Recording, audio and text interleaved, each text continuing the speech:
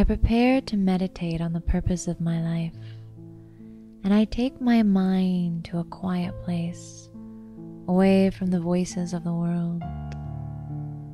I move into stillness. I move into silence. And I ask myself, what is my purpose? What am I on this earth to do? On the one hand, there is a universal purpose, to awaken from this state of spiritual amnesia, to remember that I am a soul, a spark of light, peaceful, loving, pure, eternal. To remember that I have an identity of love that is separate and beyond the stories of my daily world, beyond the stories I identify with.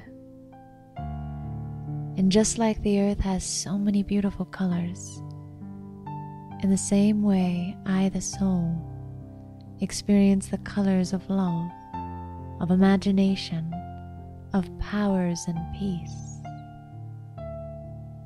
And just like a flower that is naturally able to give fragrance and beauty, in the same way, when I experience my real natural self, I am able to fulfill the universal purpose of giving. I am able to give peace, to give love, to give joy, even in the smallest of moments.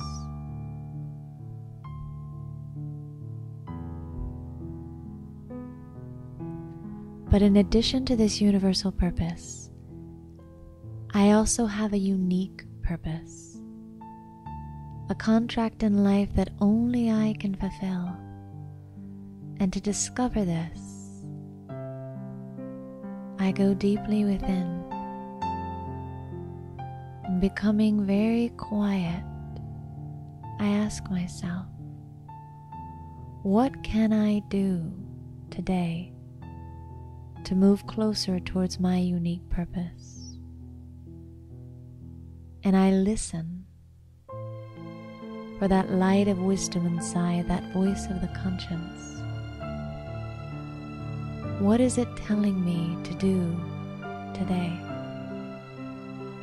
Maybe I'm here to dance, to teach, to create music, to spread laughter, to give strength, to give courage. What is my unique purpose on this earth?